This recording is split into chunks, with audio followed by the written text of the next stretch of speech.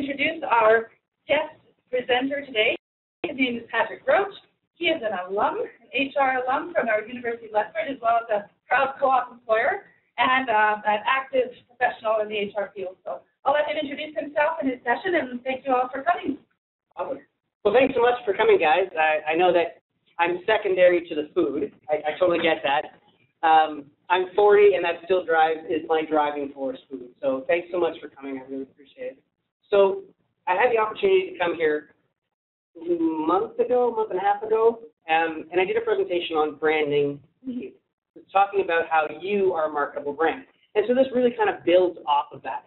And so if you haven't had an opportunity to explore that, I think the co-op still has options for you to view that information. And so today as we go through, if you have questions as we go through, I have a slide at the very end for questions, but as we go through, if you do have a question that's relevant to the topic at hand, please feel free to engage in open conversation. Or if you feel that maybe I've missed something and you have something you want to input to the group so we can learn as a whole, totally okay as well. So we'll get started. And just so you are aware, I am with Green Acres Foundation in Lethbridge, and I do have some business cards here. If afterwards you hope to explore your professional networking, I'm on LinkedIn. You can certainly feel free to add me. All right, well, we're going to see if this works. So the whole talk is about office etiquette and communication. This is really about having a conversation with you, the students, preparing you to enter the professional realm, changing from what you do in an educational setting to a work environment. And there are some fundamental differences between the two. And so I'm hoping, I only have so much time today to cover all of these topics, so I may go through them fairly quickly in some areas. But at the end, if you do have additional questions, I'll be around here 15, 20 minutes. You can certainly come ask me additional questions.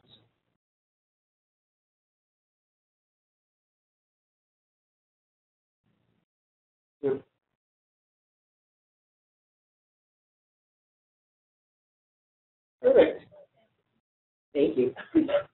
So we're talking about assessing and adapting to office culture. And so day one of your co-op, because I think most people here are either in co-op or about to go into co-op. So this is really about identifying what you need to learn day one, day two, week one, week two, moving forward in your professional careers. And so one of the things you want to first identify is what are the dynamics of the office environment that you're in. So that's really speaking to how does the organization function? How does the flow of information go? The reporting structure, you probably will get identified to, this is your supervisor, but is that the only supervisor you have? Are there other powers at play in the organization that you may want to defer to? And having an understanding of how those office dynamics interact and evolve is going to be really important for you, both being successful in co-op and navigating the professional realm of your own individual careers. And communication and time.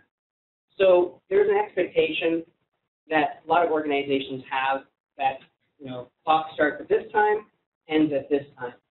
However, if you're supposed to work from 9 to 5, let's say, and you arrive at 9, are you late or not late? What is the expectation for the employer about what they consider to be time?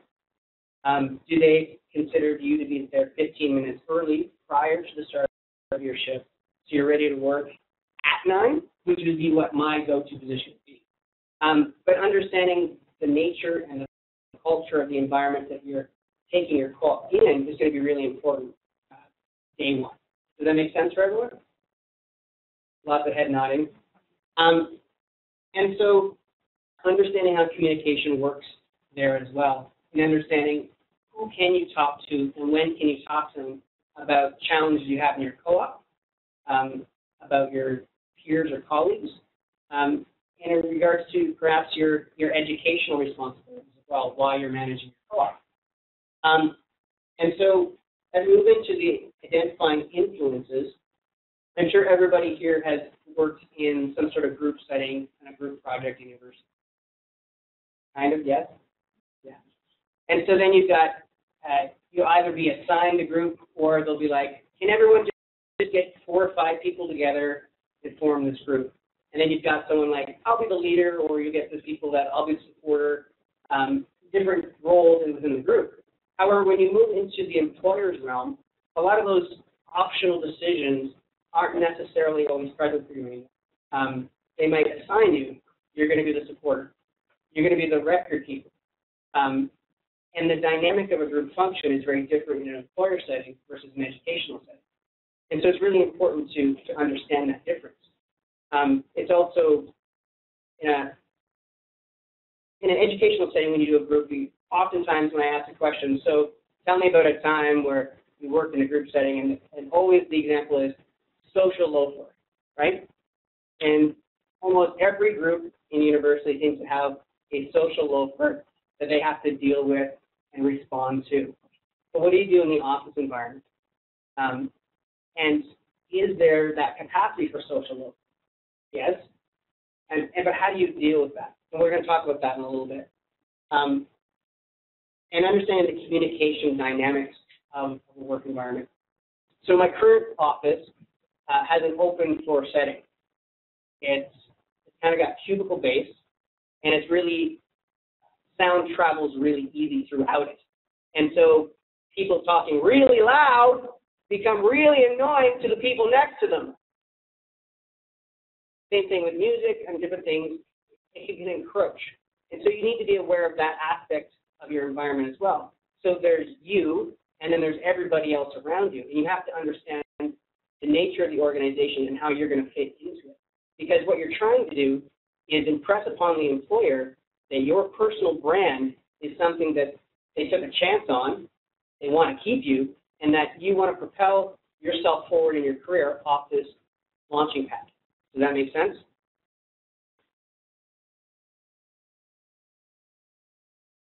So with the interpersonal communications, it's really important. My background is HR. Love it. Love everything about it. And oftentimes, I always have to try to envision what another person is thinking, feeling, what they're perceiving the world to be. There's an interesting thing about truth. Truth is fiction. There's no such thing as truth. It's absolutely made up. Truth is just simply a series of facts. And facts are dependent upon your experience, your lifestyle, your perspective at the time. For example, if you observe a car accident and the police officer is going around questioning everyone, depending on where your position is, the truth of what happened can change based on your perspective.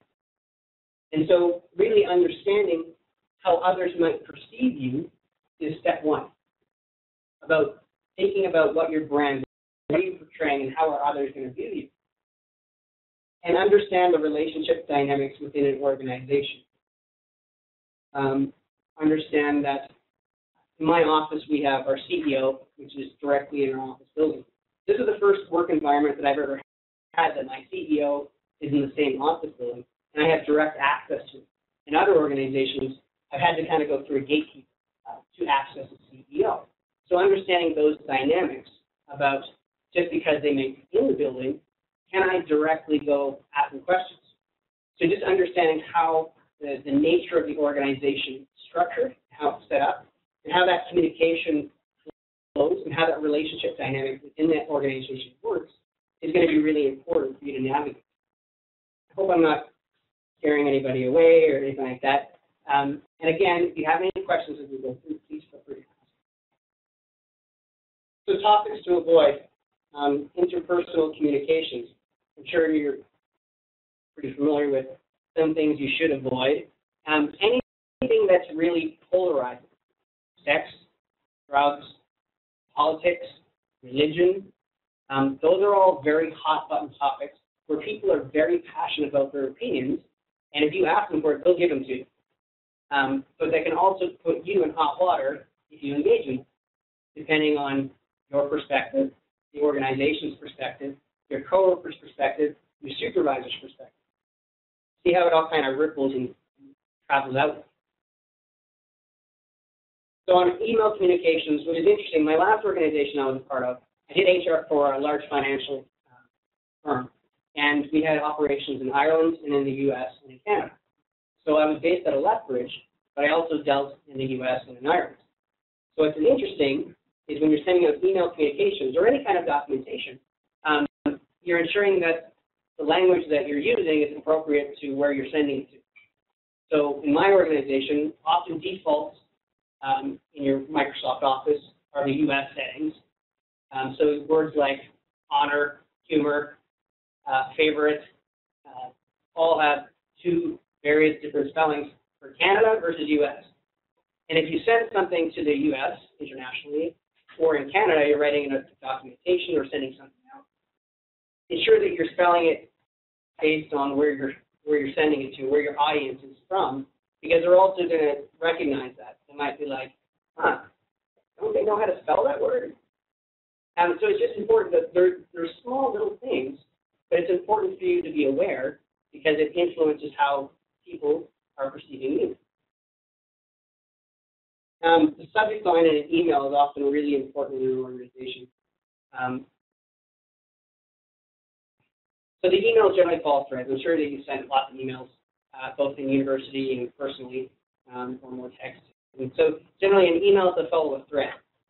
It's a lot easier for me because I get about between 60 and 100 emails a day that I have to navigate and go through.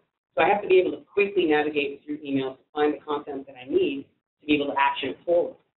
So when you're creating your email, it's really important to indicate in the subject line what it is.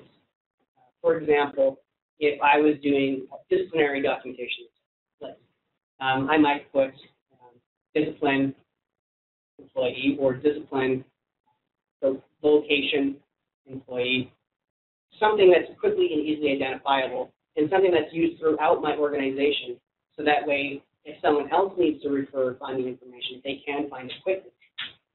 It's also important to note that on a forwarding or a connection or reply thread, if you go in and change the subject line, that creates a new thread. So it makes it very difficult for someone who's trying to follow a line of information if you change the subject line partway through a conversation. So that's just something small, but it's something important to note.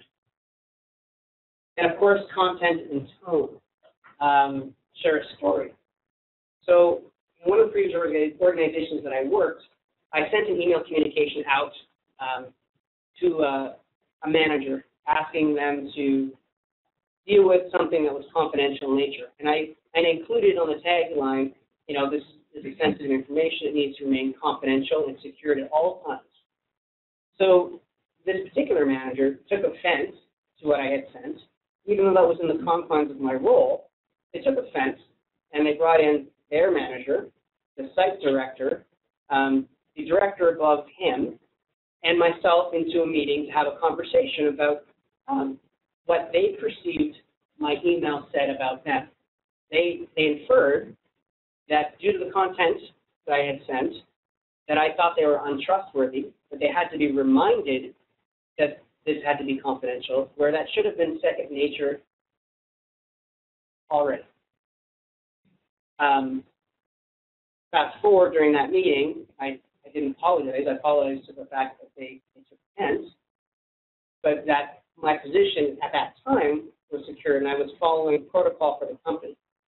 So it's really important to understand what the company protocols are, and to ensure that prior to hitting send, does the content of your message can it be construed to say something else? I had the best intent of when I sent my document out, but it clearly didn't have the same reception that I anticipated. So that's always something to know, just in the back of your mind prior to hitting send. How might my receiver interpret the information I'm communicating? Because on emails, you've heard this lots of times, there's no such thing as tone. Sarcasm sucks in emails because you just can't tell. Also important to note that anything that's written down in an email form could eventually land up in litigation in court from an employer's perspective. Any emails that's sent. So offhanded comments, remarks that you might think are frivolous in the moment to a coworker can end up in litigation. So also think about that prior to sending emails back and forth to the company. Is this something that you would not be embarrassed of that would show up in court? Because that's a reality. Any questions? Okay. So we're moving into the professional boundaries area, leaving things at the door. I've had a lot of college students. I've been a college student. I've had a lot of college students. And one of the challenges are social activities at night, which are really fun. Don't get me wrong. Hanging out with friends, having a good time, going to a party is awesome, and I thoroughly think that you should have a good work-life balance. However, that balance shouldn't affect me as the employer. So it's really important to note that those awesome fun things that you may or may not do outside the office should stay outside the office. It shouldn't interfere with your ability to function and do the work that we, as the employer, are paying you to do. Understanding your organization's mission, vision, and values is also really critical. I recommend everyone, if you haven't already gotten your co-op, which I hope everyone has, but when you're applying for a co-op, think about who you're applying with. Do their mission, vision, and values align with your own personal ethos? Because they should match. My current organization, their values are integrity, respect, honesty, and loyalty. Those are all things that I think are critically important in an organization. And I love the fact that the organization I work for embodies those beliefs. So it's really important. I encourage you to really find an organization, a company that aligns with your personal values. Because that authenticity that you bring is critically important, and it's one thing that we always look for. And the other thing that's important about understanding this when it comes to communication etiquette is, do your actions with the employer align with the company's mission, vision, and values? Because everything that you do should be to further the mission, vision, and values of an organization. You, your brand, is propelling forward the brand of the organization. So it's really important. And the organization spends a lot of money on branding to ensure that the brand stays solid.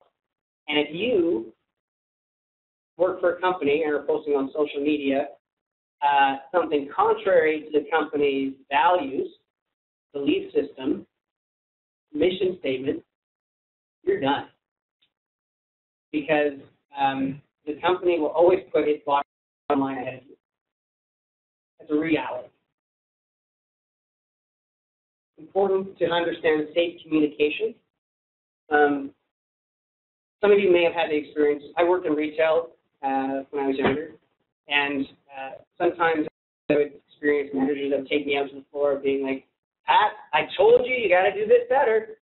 It's not appropriate. It's not really a safe place in the middle of a floor where there's customers coming in and out. So in an office setting, or any setting really, you have to understand what's safe communication.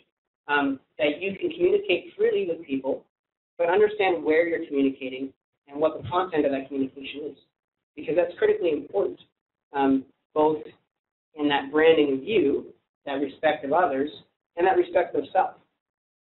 Because all of you have the right to a safe workplace that's respectful, period. Humor. So I generally have a very dark sense of humor. My wife doesn't particularly appreciate it.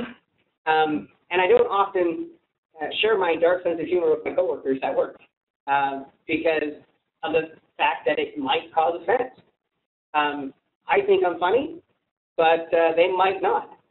So it's important to understand for oneself, is the humor that I'm bringing, the jokes that I'm saying, can it be construed differently? How will the receiver interpret it? Am I in an area where something might be overheard? Any questions so far?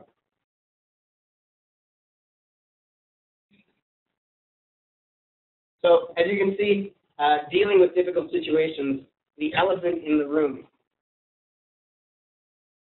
I have a scenario. I'm going to see how this works. I don't know if it's going to work or not, but I have a scenario and I actually would love to get some input from your perspectives of how you would deal with this scenario.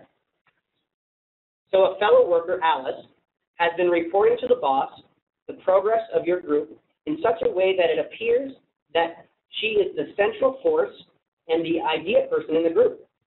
This is not true, since her contributions have been about equal to everyone else. The other group members don't know she's been advancing her position in the organization at the expense of others, and maybe even making others look unproductive. You know what Alice is doing. Alice is slightly above you in rank. You like her and you work well with her. You feel, however, that her easy and regular access to her manager and inaccurate reporting of the group's progress will ultimately undermine others in the group. So you're new. This is your first co-op in this work environment. What do you do?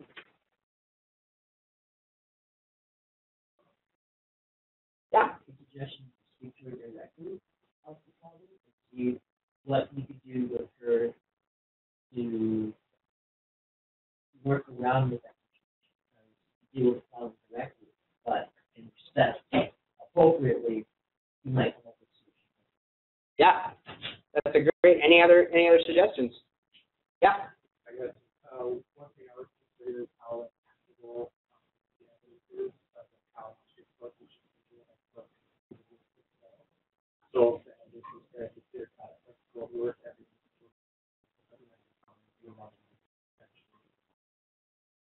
Show this doesn't want to work, but if it's a situation which you're on it, that's what I'm chatting about that. I think that Yeah. Any other suggestions and or comments? Yeah. Alice might not realize what she's doing. Push her directly to bring up your concerns and respect the matter. Maybe she might realize that there are things that she could change, the group could change. Sometimes people think of the kind of things that can help. Absolutely. And was there a comment back here as well? No. Spot on. Like, I totally agree with you. You identified respectful. Because one thing that we don't know is we've probably all experienced those times where we've said something or done something and someone has taken offense. We didn't mean to cause any offense, but that was the perception, and we've had to correct it. So in the same situation with Alice, having that conversation with her absolutely is the first step. Safe environment, taking a side, and speaking to the nature of the problem. Alice, I noticed that this happened the other day. I was wondering, I don't want to make any assumptions, but could you explain to me a little bit more about that? Right? Because then that opens an opportunity for dialogue between both of you. And then, of course, if it doesn't change, and if, in fact, Alice is stealing your work, then you go to that next level, which might be the supervisor, the manager in the situation, and which may or may not get traction because you're new to the organization, right? But you also have an awesome resource with the co-op office. That's another connection point that you have. If you run into situations that you don't necessarily know how to navigate on your own, they're a great resource for you to draw upon. Any questions, comments about that? And it's very difficult sometimes when you think about Patrick? elephant in the room. Patrick, one of the things that came from the Calvary when we were talking about it was to document. Yep. Keep track of what's going on. Yep. So there's a balance you want to have in an organization, because you don't want the perception to be that you're the person that documents everything, right? Right. It's a balance in all things. But you're absolutely right. When you go to your manager, or the supervisor in this instance, you want to be able to say, hey, I spoke with Alice. I tried to resolve it. This was when I spoke to her. I let it go. Maybe I spoke to her again, and I didn't see a different result. I need your help. Right. And you give me some suggestions. And often I love it when students come to me and that they don't want me to give them the answer, but they want me to tell them where they can find the answer or give them guidance about how they could navigate the situation or problem for themselves. And I love that when students come to me and ask me for those types of questions. Okay, thanks. You're welcome. But it's really important that there are going to be elephants in the room. There are going to be challenges with your co-op. There are going to be areas that you've looked at the job description, you've done your interview, you've gotten it, you're like, yes, I've got this in the bag. Day 1, week 1, week 4, month 4, it's changed.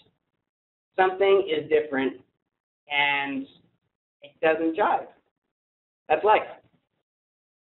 How are you going to deal with it? How are you going to navigate that change? How are you going to deal with that elephant in the room? And so having those strategies or those concepts in your mind now prepares you for when you get into those moments. Even if it's just reaching out to the amazing co-op office here and saying, I have a question. I have a concern. This is different. Can you help? And they will. They did for me. And I don't think the university has changed all that much since I've been here. So we go into co-op work term advice. So speaking both as a student having gone here and as a co-op student who has gone through this program here, and now from the employer's perspective, I have kind of a broad range of perspective on these areas. You know, that term, you know, like, oh, there's no bad questions. Yes, there are. Some of your questions can be stupid. So think about the questions you have and ask good relative questions. I always have an open door policy for any student that comes to me. And I always try to give them guidance and direction. But I want them to at least have had some logical thought prior to asking me the question. I want them to come to me with, Pat, this is my problem, this is a challenge, these are the options I've tried. What do you suggest? Because that shows initiative on your part, which I love as an employer, and it shows that you're committed, you're dedicated, and you're willing to give up more than 100% to whatever it is you're working on. And I love that. Which takes me into initiative. So then jot down notes during training. This is one of my particular pet peeves in organizations that I've worked in, and it's not just students, but new hires. I offer them a book, and they're like, nah, I got this. Really? You got this. I've been working in this organization for 2, 5, 10 years, but you don't need to take notes on what I'm trying to teach you. Okay. So what is that perception saying? What are you communicating to me as the employer? That you're smarter than what I'm trying to teach you? That perhaps you don't need to know because you got this? So again, it's that perception, that branding of you, because this is a stepping stone into your career. What is that saying about you? Get involved with events within the organization. So I currently have a co-op student in my office, and I asked them this question. I said, so why do you think it's important to be involved in activities and events? And they were like, wow, probably engagement, right? Well, that's what you get out of it. But what do I, as the employer, see? I see someone that is here for more than 9 to 5, someone who's fully engaged with the organization, someone that aligns with my strategic vision for the organization, and I see that you want to be a part of it. And if I have 2 students, one that's showing initiative with events within the organization, and I have a job opportunity, that student's going to get it. Period. Because that's the behavior, that occupational citizenship type behavior, that's what I want as an employer. Now, they're fun, they're engaging, and there's a lot of fun things that the employee gets out of it, but I want you to be aware of what the employer is looking for and what the employer identifies. the work-term learning plan. Some of you may have done this, some of you may not. As you go into your co-ops, you do a work-term learning plan. So it's a living document. A living document means it's just, don't just write it, set it aside, and be done with it. So that's dead. A living document is something that you update, you engage throughout the entirety of your co-op term or terms. Because if I'm a good employer, which I like to think that I am, your objectives and goals are going to change as you mature in your co-op and as you start propelling yourself forward in your career. And as those maturity happens in your organization, your goals, ideas, directions, and achievements on your work-term learning plan are going to change, and they need to change. So you need to change it there, and you need to communicate it to your supervisor and be like, you know what? When I first started this co-op, these were my goals. I have nailed every single one of them. So I've made some new goals, and I want to talk it over with you to make sure that I can achieve them. Because if I am a good supervisor of a co-op student, I'm going to look for lots of opportunities to allow you the opportunity to achieve those results. Any questions? Okay. Maintain a learning attitude. On that perception, I've had co-op students that haven't shown initiative. When I approach them, I get the crossed arms. For those who can't see me, I'm crossing my arms. But I'm indicating that I'm closed off. If I offer opportunities, either engagements, connections, networking opportunities, take them.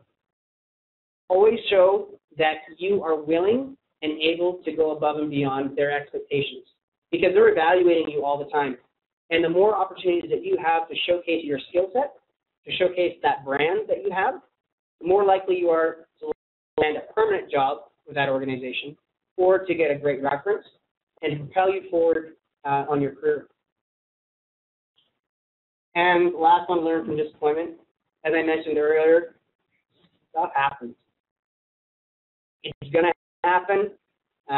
You probably have had it in classes where you think you've got everything right, and then all of a sudden, bam, and you're like, what happened?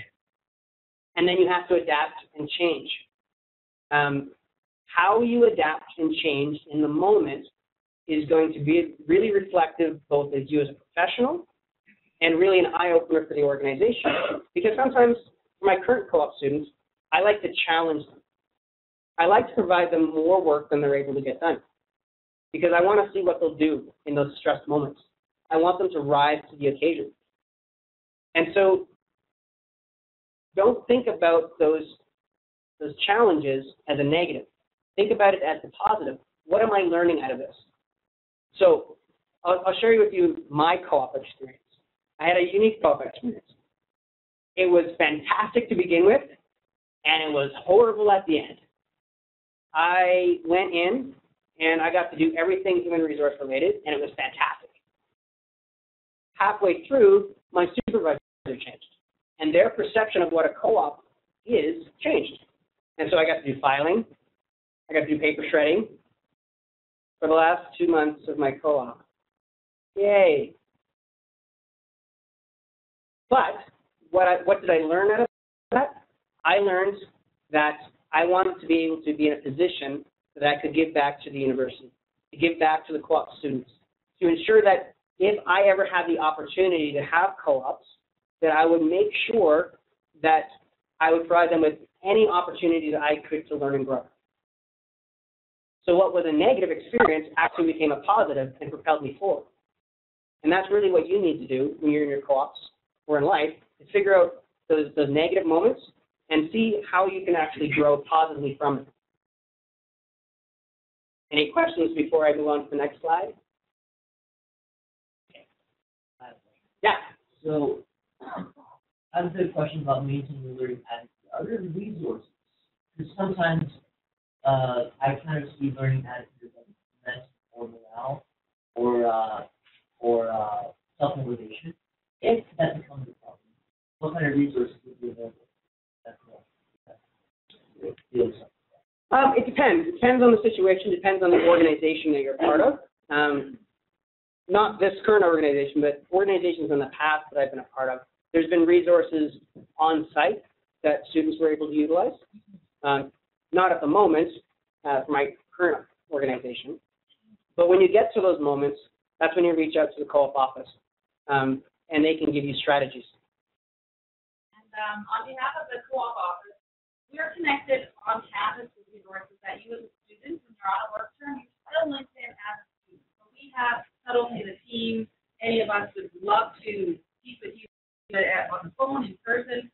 We have students that drive out of town that drop by because they'd like to see in person.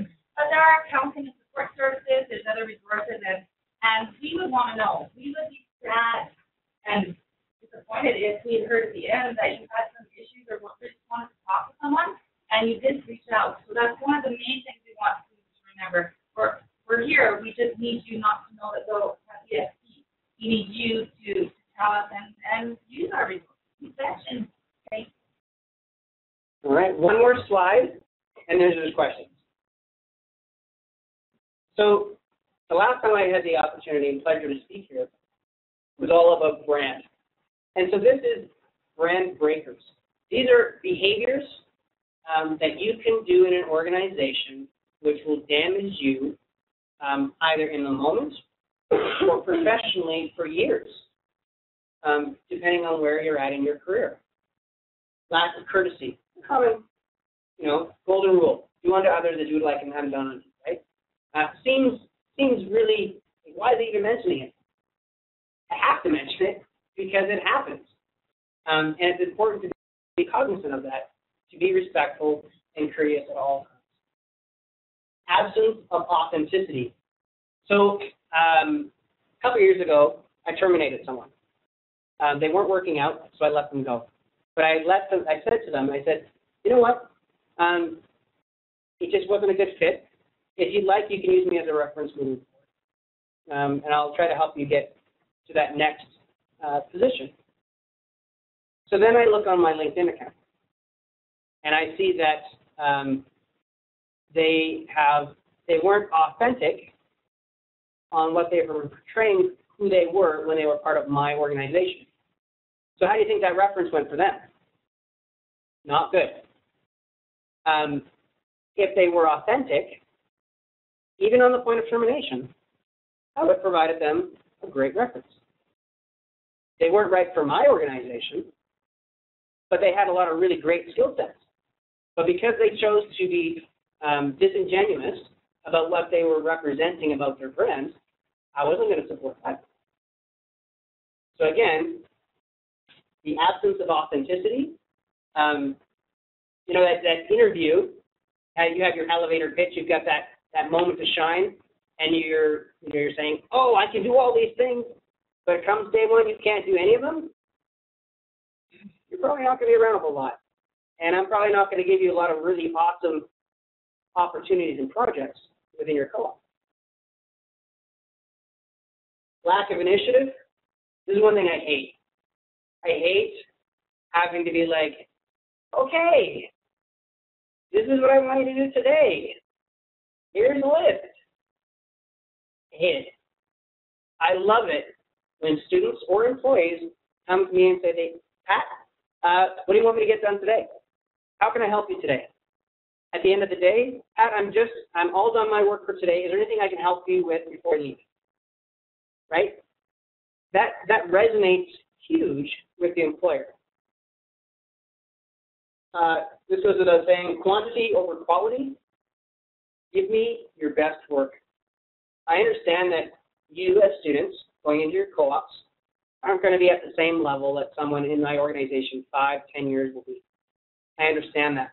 But the work that I see you do better be quality. Covering up mistakes. Yep, I've seen it. Don't do it. It's okay to make mistakes. This is what co-ops are about. It's about learning, growing. And through those mistakes that we learn valuable lessons. If you try to hide it, that affects your brand. That affects you, your credibility moving forward. Dismissing others' input in a group setting. You talk over somebody else. You don't allow someone else the opportunity to speak. You're dismissive of their concepts or ideals. Don't do it. Time theft and office shenanigans. It seems strange. A couple years ago, I worked in an organization where they would these shenanigans were going back and forth, where they would escalate. I'm going to do this to you. They did this to them, and it kept going to the point where the file cabinet beside them, they pulled it out, they lined it with a liner, filled it with water, and put goldfish in it. Closed the drawer, and this is where when I got involved as HR, because something that seemed fun has now escalated to this point, because beside this file cabinet was our server for a call center that serviced 10,000 calls a day. So you've got occupational health and safety and tons of other things potentially that are there. So then I had to insert myself and deal with that situation. Did I think it was funny? Yeah. And I would have laughed if it was somebody else's organization, but it wasn't. So it's okay to have fun and engage, but think about that. When time theft, it took them 2 hours to empty the drawer and find a place for these fish to go. That's time I'm paying for. I'm not paying someone to come in and clean fish. I'm paying them to work. That's what I want. And so same thing, sometimes you'll go talk to your supervisor and you'll be outside the door and you notice that they're on the phone and you've got that hover. I'm just going to hover by the door. Or I see that they're on the phone, but there's this awesome chair right beside it. And I have a question for my supervisor. I'm just going to sit here. That's so annoying. Going back to that initiative, if I'm busy as the employer, go find something else that's productive, that will occupy the time until I'm available, and then come back to me. Or find out if the methods of communication are there. I'm on the phone, but I'm still checking my email. You could just send me a quick email if it's something critical. So it's making sure that you're using your time wisely. Because when I look at that, I'm like, they waited outside my office for like 15 minutes. They could have been doing so many other things. What the heck? And that becomes an annoyance for me. And again, that reflects your brand. Does that make sense for everyone? So, gossip. Yes. In every organization that I have been a part of, gossip has been a critical problem in it. It is in every organization. You will experience it. Don't be part of it. It destroys morale. It destroys your reputation.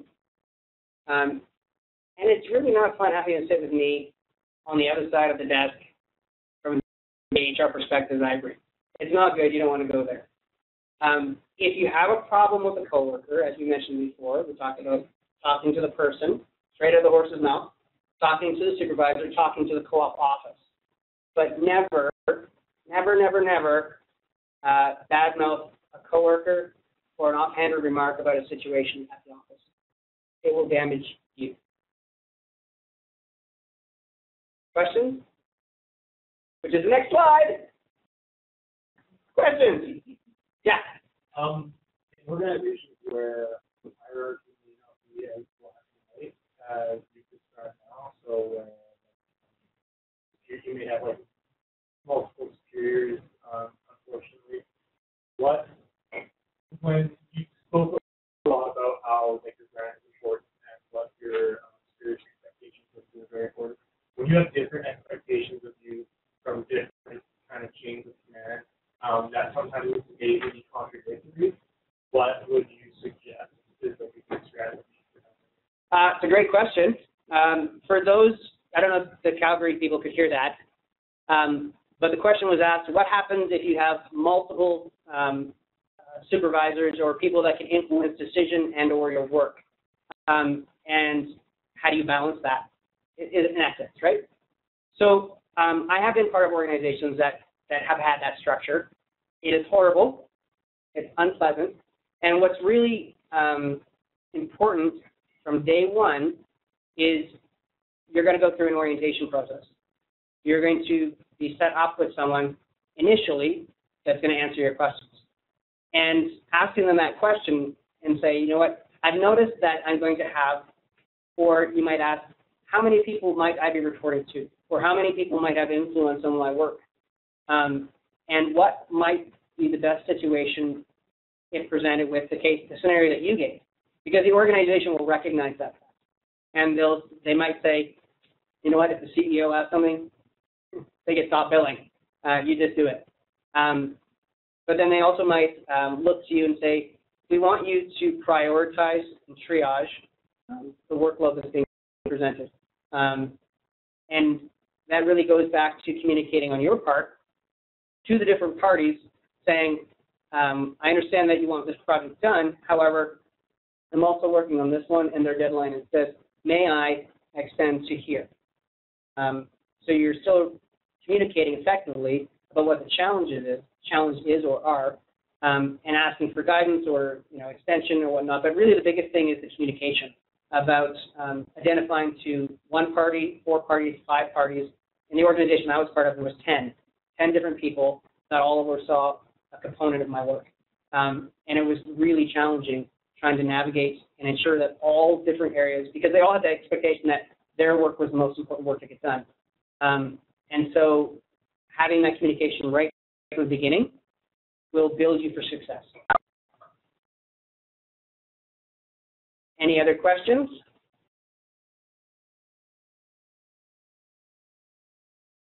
Yeah. What is your organization called? Because if you want students to take on small businesses, and really important to know there's value in the startup and those lower than fancy office environment. What you do is there isn't a lot of structure or orientation. The employer may not have a fancy system of HR department. Yeah, so it's a great question. This is the balance that you need to have, is lots of small organizations might not have university degrees. They might not have your experience and background coming into it. And so having an open, honest, authentic dialogue, respectfully, with that organization about the skill set that you bring to the table and that they may be able to leverage that they haven't even thought about. How can you, and this is what I always recommend for both my students and for myself, in any organization that you're a part of, how are you leading the organization better at the end of it? How has the organization changed? What mark have you left on that organization? And in a smaller organization, it's a lot easier to provide that mark if they're allowing you to do so. But it's that balance about bringing what you have and bringing it into, I guess, the professional realm, taking the theory to practice, because it doesn't always work all the time, and there has to be outside the box thinking and engagement to make it happen.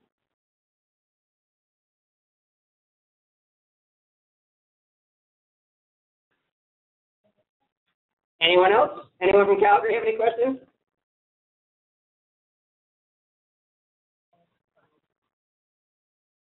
Okay, well, just in wrap up then, I hope you all enjoyed the presentation. How was it? Was it good? You learned something? Thumbs up? Yes? Okay, I like the clap. Sure. Go ahead.